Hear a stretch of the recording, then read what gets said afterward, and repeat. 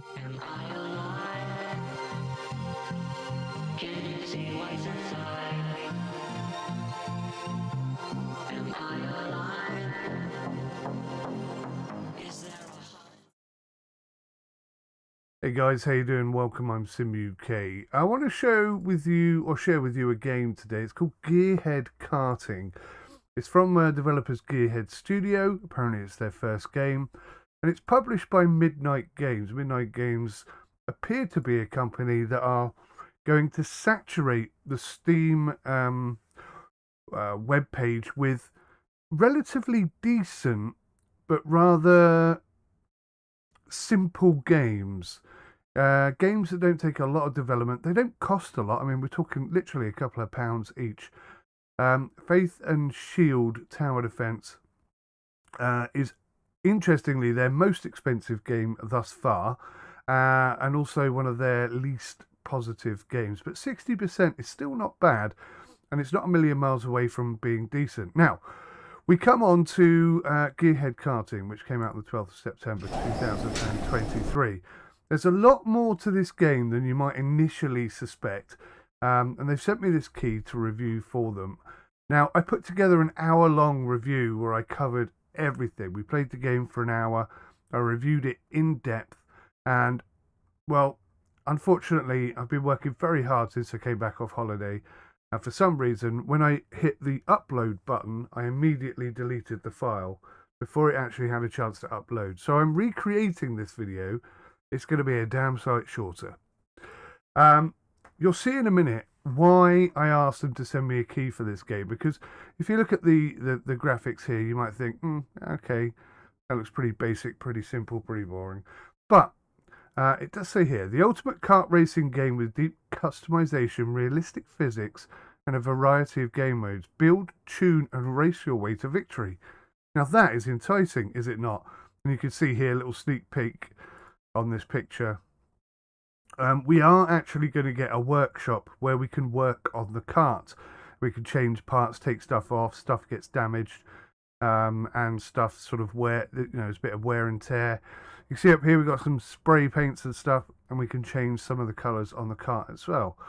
So, yeah, potentially it has a really... I mean, the concept is absolutely banging, but it's rather under-realised. I'm just going to continue from where I left off. I'm going to use the keyboard and mouse for now. You can see that all my wheels, my front right wheel is broken. My rear right wheel is broken. Rear left wheel is broken. If you look in the bottom right hand corner, you can see how much money I've won through racing, $898. And this is also pretty cool. Let me just jump out here. So what you do in the game, for some reason I can't jump out there. Enter marketplace. Okay, that's a weird quirk. Let me try it with the controller. No, that's not letting me go out there. That is strange.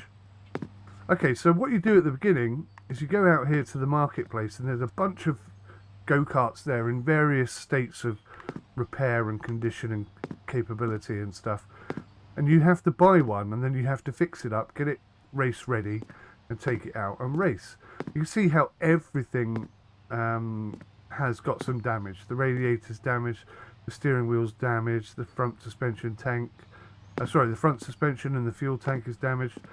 Everything wears and tears a bit too quickly. Let's see if we can... Here we go. So this is an overview. See, on the left hand side, I bought this kart for, I think, $800 or something. I fixed it up completely. It was worth $3,500. But I've raced it quite a bit since then. I've done about 10 races or something. But now it's in a condition... I basically wanted to race it until we got to a point where it needed repairs. And you see, bottom right hand corner, issues found. Can't start race with this kart. You can't start the race with this kart because of all the broken parts. So what we need to do is try and fix them. Let me just try and remember how to do this. I think X. There we go. So you can bring it over here to the repair centre. which rather disappointingly just fixes it like that. Ding! Wheel is fixed. Honestly, the potential this game has is huge, but unfortunately it doesn't really do everything it could to be incredible.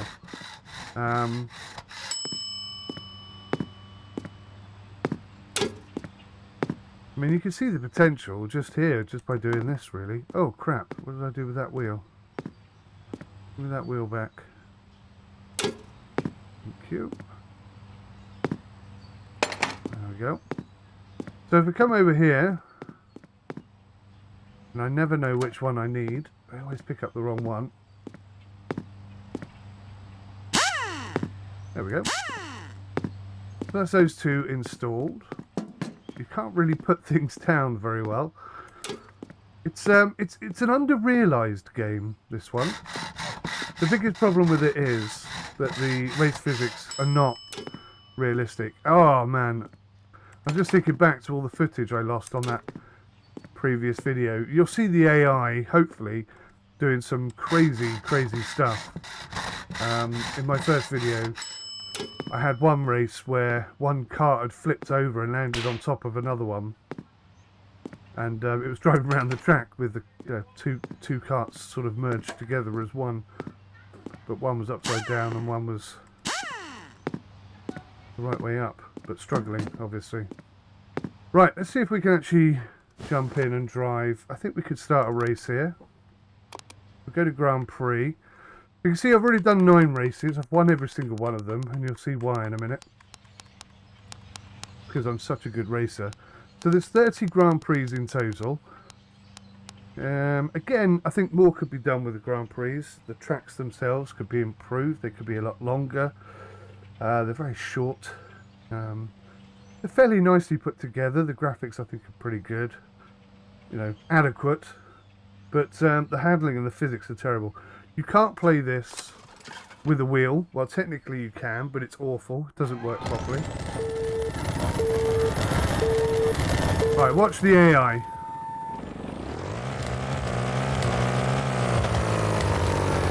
He's gone. It's only one lap, so I'm going to have to overtake them at some point. I mean, look at this. Look. I'm not even trying here.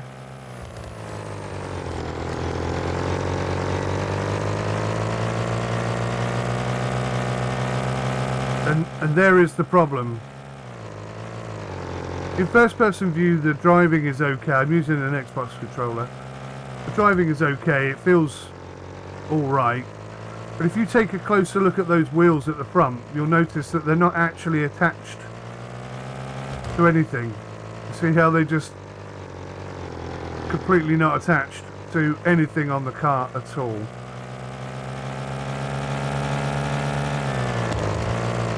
If I come out of first person view, the handling is bloody awful. But there you go. I mean, that is the entirety of the game in a nutshell. I'm going to try and sell my cart, I think.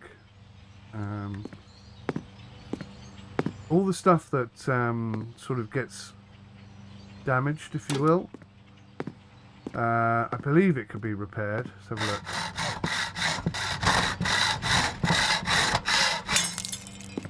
Oops, the engine broke down completely. Okay, I've not seen that before. Now I've got a bit of a problem because I have no engine whatsoever. So what I need to do is I need to buy an engine. Now I've got to remember how to do this. Boom.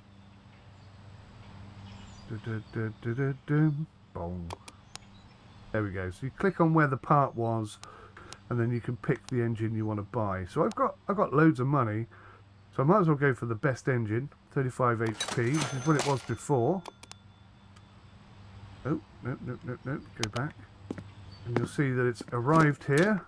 We unpackage it, slot it in spot, and then we have to go get, guessing this one. No oil in the engine, so do you see how your initial opinions of the game, and maybe you're like, oh, actually, that's quite good. Yeah, I mean, the racing is terrible, but I like the rest of it. It's like the game has huge potential, but it's been completely unrealised, which is a bit of a shame, because I think the game has been released in its entirety. That's basically the problem here. There's no website for it. There's no indication that they're gonna continue developing it and improve it and make it better. But come on, goddammit! Wrong tool. Let's try grabbing the right tool then. But yeah, I mean, it's not terrible, is it? I just pressed B by accident. For some reason, B takes you back to the last race you were in. I don't know why it does that, but it does do that. And then it resets everything as well. Right, set the steering wheel off. Let's see if I can fix that. And despite the insinuation on the Steam web page that you can sort of configure your vehicle, like set up the gearing and stuff like that, you can't. There is nothing. Oh, god damn it. No! Where's the drill? The drill is resting on the go-kart. Look, I have to try and get it off. Oh man, I knew this was going to happen. There's a couple of issues with the game. Where's the drill now? There it is. Thanks. Of course, it's the wrong one. I'm not being funny. I mean, the game isn't that simulated that you need to have two different types of drills. It's just irritating now. Put the wheel back on. Hope we can fix this. I bought this when I bought the go-kart. This bit wasn't there, so I had to buy this, and it was bloody expensive. I'm glad it didn't break. But you can see just how much potential the game has. But like I say, it's not been released in early access. There's no website to sort of confirm what updates they're going to bring in or anything like that. Basically, I think this is it. I don't think they're going to update it at all. I think this is the full game. And it does appear that this is the game style that they're looking to create. Like, really easy to build, very cheap and cheerful.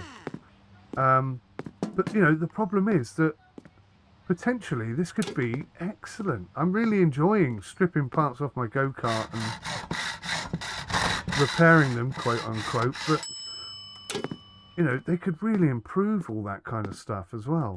And of course you can change all the coloration and stuff. This was green when I bought it,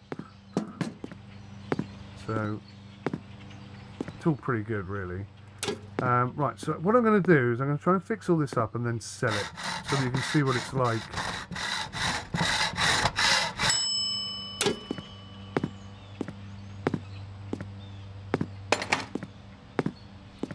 I bet it's an impact drill, this one. Nope, okay. Okay, last piece. Le front bumper. Now when you spray these, you just basically grab some paint off the wall here. You've got a couple of paints on the floor, because you can't put anything down properly. So you get them off that shelf there, and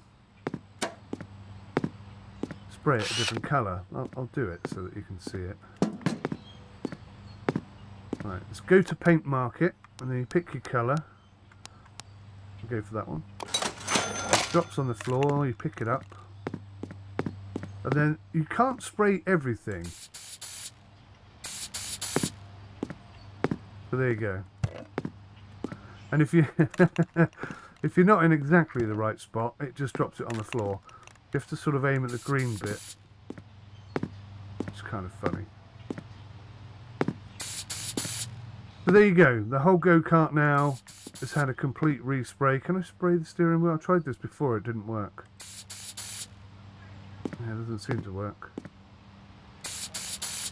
No. So there you go. Now we have a fully functioning, well, except for this side skirt, which is at 43%. Should I just fix that up? Let's fix that up. Hope it doesn't break. Lovely. Job's a good one. Now that's interesting. It changed colour again. Did you notice that? That's the wrong drill. So it's not done that before. That's the first time it's changed colour when I've repaired it. But anyway, so we'll jump in. And now you can see that the value has gone up to 2,871. So what I can do... Well, actually, I don't know if you can sell that. Oh, you can. Start auction.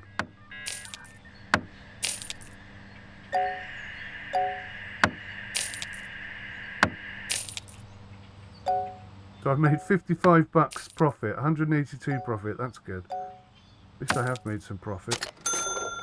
So there you go, right? Okay, I've sold that now. So let's now go to the marketplace.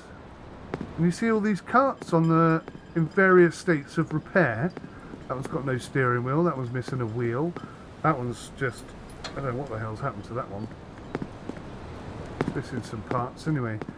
And they're all in different stages of repair and condition and so on and so forth. Let's grab one at random. Oh, I like the look of this one. Let's grab this one. Needs repair. Horsepower 20, which is a bit crappy, actually. Horsepower 20. Let's have a look over here. Ooh. Horsepower 20. The first one I bought had horsepower 35, which is great. But there you go. So like this one's got 35 horsepower. So we'll purchase that. And there you go, look, see now we've got all these parts, but we're missing a front wheel, we've got no seats, we've got no fuel tank, so we'll buy a wheel, 120 bucks, buy another wheel, 120 bucks, buy the seat. Don't know what benefit there is to buying the best quality seat. There's missing fuel tank because it's not installed, but it is actually there. So here's the parts. First wheel. Then the seat. Pretty sure that's not the seat I bought, but whatever. Not the right colour anyway. But you could very much see how this could be really quite a good little game. Yeah, I knew it'd be the impact drill because it's the wheels, right? Yeah, I'm getting it.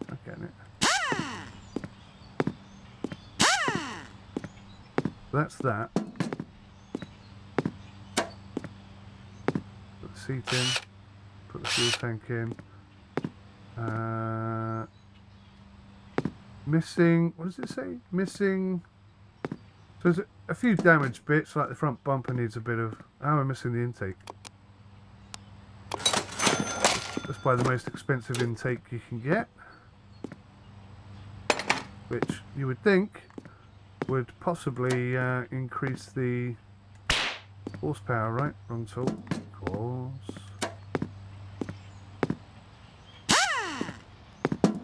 But it probably won't, to be fair. A bit of fuel in the fuel tank. The fuel tank is now 14% quality. We're good to race. Let's have a go. And the value of the car has gone up to 2,200 and something odd. So this is race 10. Now I was thinking maybe the AI get better, you know, when you get to the 11th race or whatever, but I don't think they're going to. Notice how they always go really wide and then crash into each other. There you go, look. So the physics are not realistic. The AI are absolutely atrocious. There's no challenge here whatsoever. Maybe if I bought the worst possible car I could buy, then it would be a bit more of a challenge. I don't know. But then why would you do that? Where's the logic in that? Should be the other way around, if anything. But it's not awful. That's the problem. Oh crap. It's not completely awful. And, you know, I think there's a real product here. But it all comes down to whether or not they're willing to spend time and effort developing it. What they appear to be doing is getting pre-made bespoke, pre-made generic things from the, I don't know, Unreal Engine market or wherever they're getting this from, wherever they're building this in, and just putting together a game as quick as possible, you know. But clearly they have some skills, because a lot of what's here is very good indeed. This part of the game could be incredible, I think. But it just isn't, it's not fully realised. Now, I'm not going to say 100% don't recommend it, but I do feel it's got about an hour and a half to 3 hours maximum of gameplay before it becomes so boring and repetitive that there's no point in playing anymore. It's not like you've got seasons and at the end of the year you can, you know, see where you are in the standings and try and work your way up. There's none of that. None of that exists. There's so much potential here. I mean, the physics of the go-karts are horrendous. They would have to literally, look at that, look at the AI. They would literally have to redesign from the ground up their physics system, because at the moment it doesn't work. And the damage system isn't realistic at all, and the grading of parts is, you know, a bespoke number, so, you know, you will lose 10% performance of your wheels with every race, and so on and so forth. But you know, there is a real quality opportunity here. You know, if they devoted their time and effort to it, I think there would be a market for this, because this is what we want. You know, that kind of, for people who wanted to be a go-kart racer when they were kids and never got the opportunity, like Lewis Hamilton did, because his dad, you know, made it happen. Much respect to Lewis Hamilton's dad, I have to say. It's an opportunity to relive that experience with the buying of broken go-karts. Look at this guy, look. Ridiculous. The buying of broken go-karts and the repairing of them.